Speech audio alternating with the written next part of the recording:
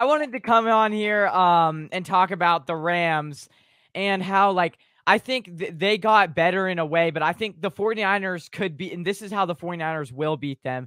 And I think this is going to be really key.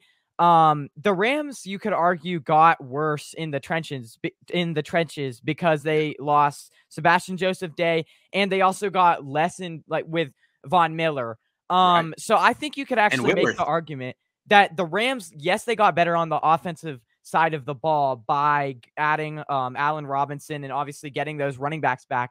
But what has been the Rams' biggest weakness when they play the 49ers is stopping the run, right? Yeah. Yep. Exactly. And so the Rams honestly went into this offseason. It's funny. They weren't trying to, because if they would have really wanted to stop the 49ers, they would have invested more into that defensive line. Instead, they actually invested more into their offense and then not as much into their defense. So that's encouraging because the 49ers, the Rams didn't make any effort to stop anything of what the 49ers are going to try to do. So it's a good sign for the 49ers fans because we're going to be able to run the ball and they're not going to be able to stop it year after year. And it's just so funny because that might be 1 or 2 wins right there because they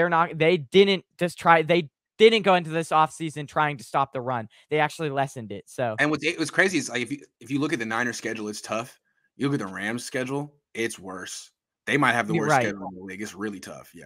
Yeah. And so they have, and yeah, that's why it's like, yes, I do think though, I think Bobby Wagner's going to be a nice little addition to that run defense.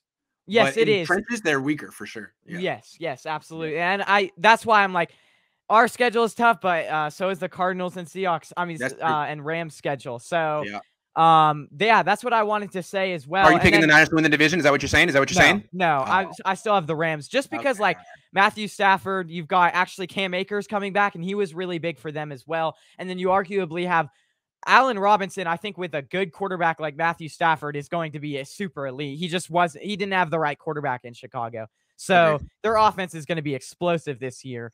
And then one more thing that I have for you.